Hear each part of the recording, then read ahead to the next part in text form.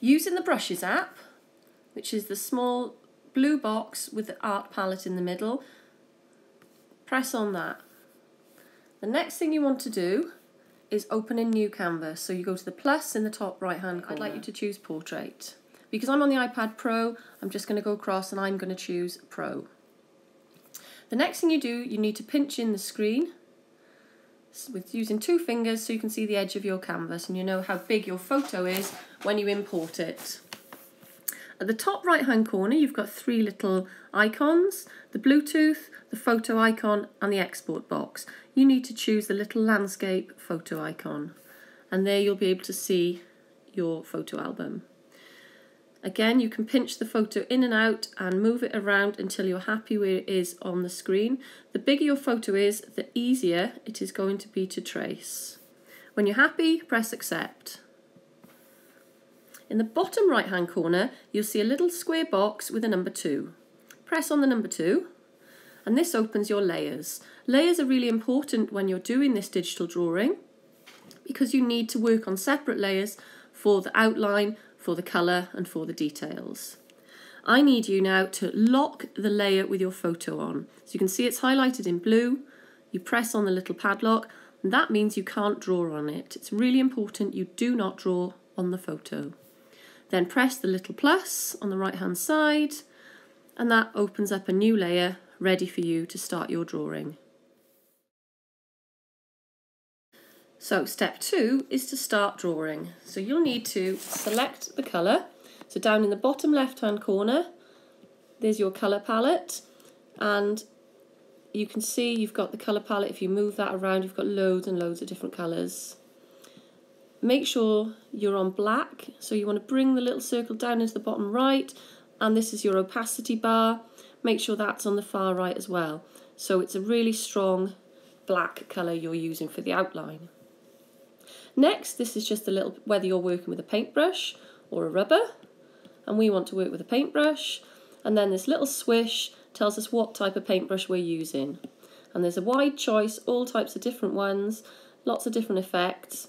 For this task, you need to choose one that's a very solid line, it's got a very smooth edge to it, very solid colour in the middle. If you can't find it, press the little plus in the top right hand corner, and that will add in new brushes.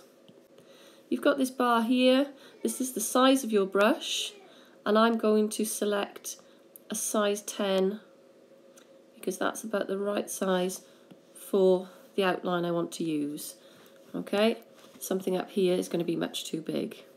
Then the next thing along that bottom line is a backwards arrow.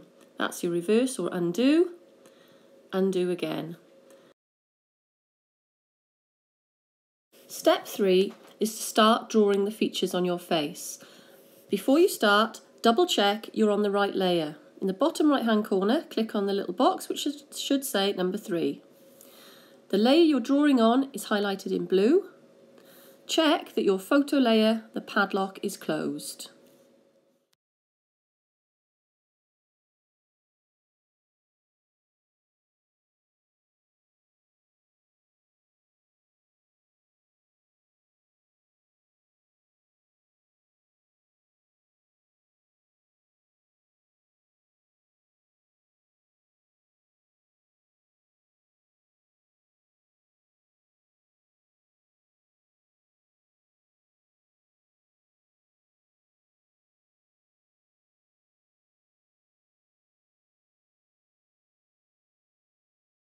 When you're happy with your outline and you've checked the edges to make sure they're all really neat, then take a screenshot and add it to your digital portfolio.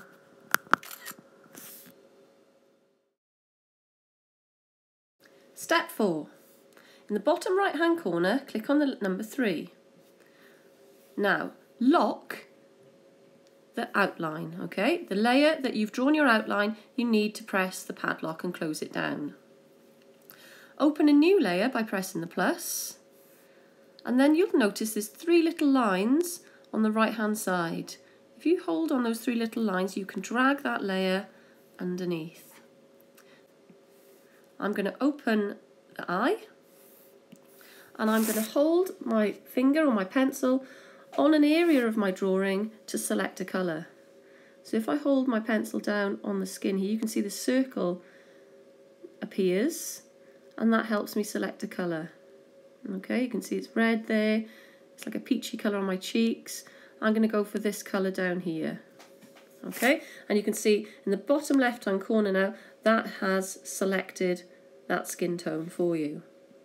I'm going to keep with the solid brush, but I'm going to make it a little bit bigger, maybe about a 30. Double check I'm on the right layer, highlighted in blue. Double check the other two are locked. And then I'm just going to start filling in my skin tone. So all you need to do is zoom right in, select your rubber, maybe bring it down again, maybe to like 10 or 12, and just rub along here. You won't rub out the outline because your outline is on a separate layer.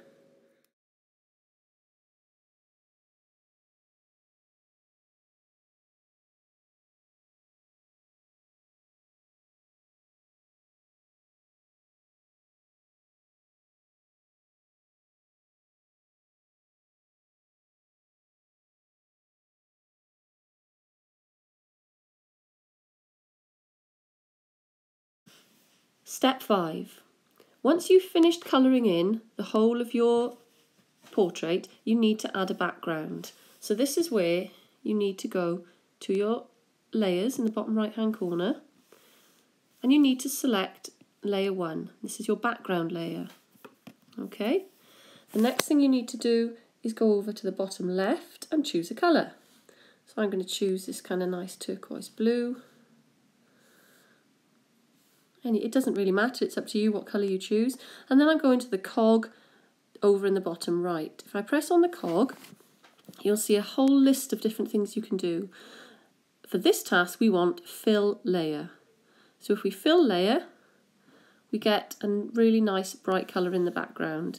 And then we can lock that. And we've got all of our first layers done. Take a screenshot. Step 5. You want to start adding detail to your work.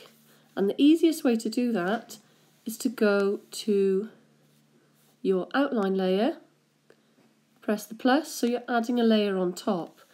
Select white. So we want a nice bright white, so you need to move it right over to the top left of this box here. Make sure it's on totally opaque, totally bold colour. And we want a little highlight in the eye. So a little kind of dot or line or something to show that within your eye there's a little bit of reflection. And you can see the difference already. That's suddenly brought your drawing to life. Because I wear glasses, one of the other things I like to do, I'm going to make this a little bit transparent, and I'm going to just choose a slightly different brush. Maybe something like that. I'm not sure this is going to work, I'm just going to test it.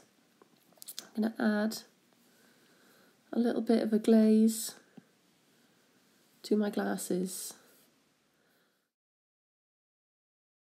Step 6, we want to add some highlight and shadow to our skin tone, our clothing and our hair.